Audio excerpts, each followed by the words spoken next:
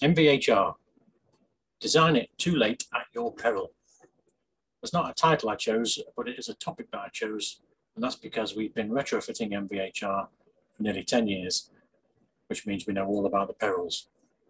And what I can tell you is that unless yours is designed before you finalise the interior layout of your property, particularly the size and the location of the plant room, and also before you specify your internal joists and structural members, yours is going to be a retrofit, even if it is a new property with no roof. And when it's a retrofit, it's more difficult and more expensive. So I'm going to try and explain why it's beneficial to design it earlier rather than later. Here's an impressive system in a 400 square metre property over 3 floors. It's got a light commercial unit in the basement capable of 900 metres cubed an hour. But the main thing is it's got these risers that run through the entire property, through all the floors. And that means we can have the unit in the basement and we can vent out to atmosphere through the roof. Ideal both ways. It's a fire-safe masonry riser that runs through all the floors. It was created for us very kindly by the main contractor and the architect. At each floor we branch into that. We come out with a resettable fire damper, so there are no issues if it should accidentally go off. And that runs into a heater cooler battery there, or coil, one on each floor, and that's going to connect to an air source heat pump, a reversible one. So this property will get independent heating and cooling on each floor via the MVHR. On each floor there's a distribution manifold. One of them supplies, one of them extracts, and they are 300 millimeters deep. So we were fortunate in that we could hide all of that inside the floor build-up. So with that system in mind, here are the differences had we planned it later. So at the moment we've got one system that will ventilate the whole building. It's a large system, but it's only one system. Plan B would have been 3 systems, effectively working out where to retrofit a system on each floor of the property. Originally they were going to have 200 millimeter solid timber joists. Fortunately we managed to talk them into 300 millimeter easy joists at 600 centres, which means all of the plant is hidden inside the floor void. So the planned early project has got normal ceiling heights. In fact, the whole house was raised by 150 millimeters to accommodate the ducting and those extra joists. Had we come to the party late, the only way to get the system in would have been to reduce the ceiling height by creating and putting a suspended ceiling in order to create a service void to get the ducting through. Nobody wants lowered ceiling heights if they can help it. The single system has got minimal air resistance, about 200 pascals on the whole system, which is very impressive. The most optimistic estimate, had we gone down to 3 units, 1 on each floor, would have been 50% more air resistance, 50% more work, and more than 50% more electricity. So suboptimal. A single system located in the basement is very convenient. There's loads of space. We can avoid tight bends, nice sweeping bends, reduces the system pressure and the workload that the machine's got to do. Had we planned it late, after those the layout and the structural members had been finalised, we'd have been looking for 3 inconvenient plant rooms, so potentially cupboards off bedrooms, airing cupboards and other spaces that you would obviously rather have for storage. Sometimes there's no option. Quite common scenarios, we have to drop the ceiling in by potentially 300 millimeters in some rooms in order to get all of the plants in one ceiling, and then drop all of the other ceilings by about 150 millimeters. Either way, you're retrospectively changing the property to accommodate something that could have been designed in earlier. So with the single system in the basement, there's no motor breakout noise. The ducting is very efficient, very little work for it all to do. It's going to run silently. Had we had to put 3 units inside the property on different floors, potentially near to an exterior wall, normally quite close to a bedroom or some other noise sensitive area, we've got potential breakout noise to deal with. That's fan motor noise. This system, relatively speaking, is going to be a simple install, whereas 3 systems obviously is a lot more complicated. There's more risk of communication errors, problems, and risk is generally not ideal. Also, finally, the single system only needs 1 control system. So on this case, it's going to be an app on the telephone. Whereas if you have 3 units in there, that's either 3 different apps to control different floors of the house, or it's some kind of building management system. Either way, it's not ideal. So here are some systems that were installed late in the day, effectively retrofitted into tight areas that are you might call suboptimal. This one's been squashed into a roof space. There's not a lot of room for servicing it in front of here. Potentially prone to getting hot during the summer because obviously it's the top of the building and it's close to the roof. So any deficiencies in the roof insulation, this space could get very hot. That heat will be transferred into the ducting and means that the property could contribute towards overheating. All of these bends create static pressure and air turbulence.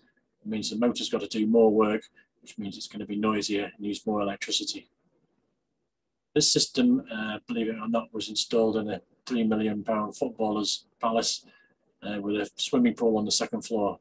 So despite the budget spent everywhere else, they've had the cheapest system that money can buy, and it's probably failed now because this photo's a couple of years old. These ones on the right here, it looks at first glance quite neat, but imagine how difficult it's going to be to vacuum the filters in that far unit there every 3 months. Not so bad for this one, which is close to the access hatch, but someone's got to crawl down that crawl space to get to that machine with a vacuum cleaner to vacuum the filters.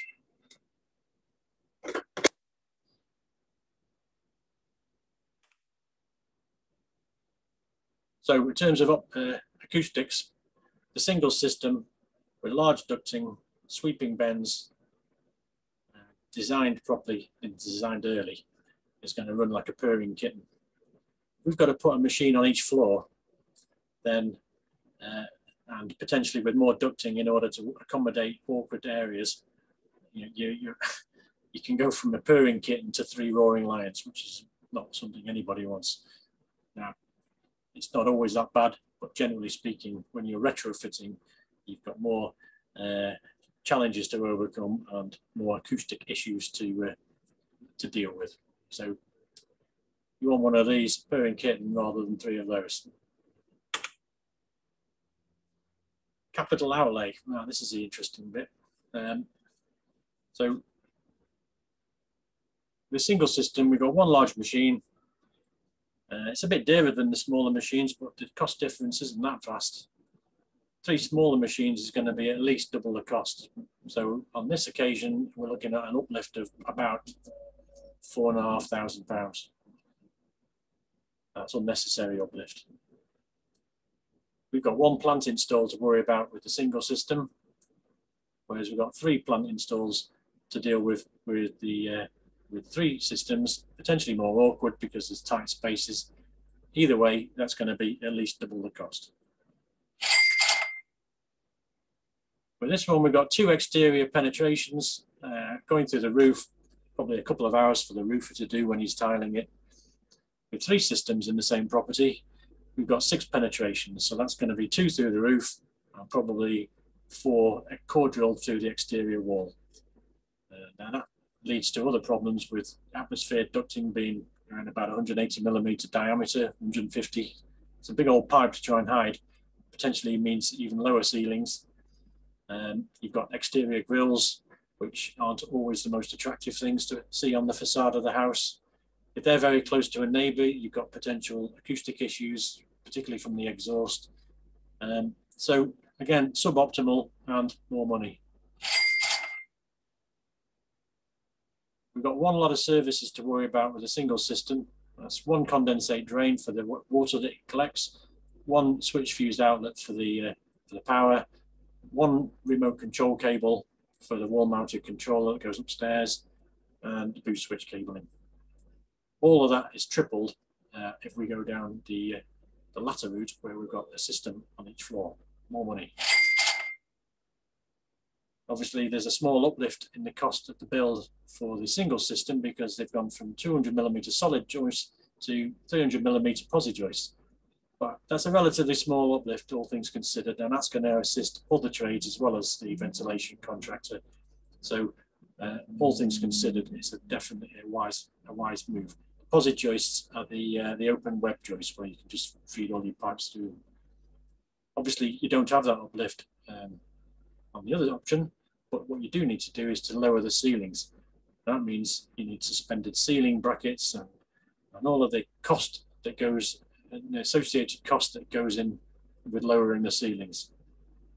So just as an example, if you had a 1,000 square foot apartment on a single floor and you had to drop with an 8-foot ceiling, you've got about 8,000 cubic meters of property. If you've got to drop those ceilings by 150mm or 6 inches, all of a sudden you now only got 7,500 cubic feet of property. You've lost over 6% of your internal space. You're in a prime location where they measure cubic volume rather than square meterage of floor area. Losing 6% of the value is a considerable chunk of money. Okay, running costs. We estimate the large unit is going to run at 200 watts maximum, less when they're on holiday or if they're away. Optimistically, 3 units in the same property is going to use 340 watts, potentially more than that if it's a difficult retrofit. So at least 70% more electricity, most likely something closer to 100% more electricity. And that's for the life of the building, so 50 years. The system planned early has only got 1 unit to service. Nice and easy in the basement, doors on it, quick job. We've got 3 units to service on the same project had it been planned late, so that's at least double the cost. On the planned early project, we've got 3 filters in there. They need vacuuming every 3 months and replacing every 12 months. The reason there are 3 filters, incidentally, is because this is an airflow adroit. It's got 2 filters on the air intake. It's got a sacrificial G4 debris filter that protects an expensive F7 fine particle filter, and that's why it produces such fantastic air quality. However, had we gone down the 3 unit option because we were invited to the party late, we're looking at 9 filters there. So that's again more of that. And then finally, these things are generally very reliable, particularly the premium brands. But either way, a single unit has got 7 sensors, 2 motors, 1 summer bypass actuator, which is the only other moving part in the machine, and it's got 1 PC motherboard. If anything's going to fail, it's going to be something on that list. And the reason there are 7 sensors is because this unit monitors temperature, humidity, and CO2. Had we gone down 3 units, obviously we got 3 times everything, and that's 3 times more risk. So 1 sensor fails, you've got a call out from an engineer, costing several £100. So the less risk you've got with this system, the better. And finally, the environmental impact. So assuming that the first unit, the single unit, is going to consume 200 watts indefinitely, whereas 3 systems are going to consume 340 watts indefinitely. Based on a 50-year life of the property at about 1/4 kilo per kilowatt hour consumption, a single machine is going to use, it's going to emit 22 tons of CO2, probably less because it's not always going to be at 200 watts, but over the life of the property, you've got 22 tons of carbon emissions there. You've got 38 tons, so nearly double, and that's on an optimistic consumption figure as well. And finally, the manufacture and distribution life cycle costs of a single machine are 1/3 what they are of 3 machines. So less shipping, less manufacture, less raw materials. So environmentally, you're better off with 1 as well. So in summary, design it too late at your peril. If the project is planned early, it's going to be more efficient, less expensive, and less risky. Plan it late, which is after you finalize the interior layout of the building, and particularly the plant room and size and location, is going to be less expensive, less efficient, more expensive, and more risky. So all things considered, you're better off calling us sooner rather than later. Hope that's been useful. Happy to answer questions.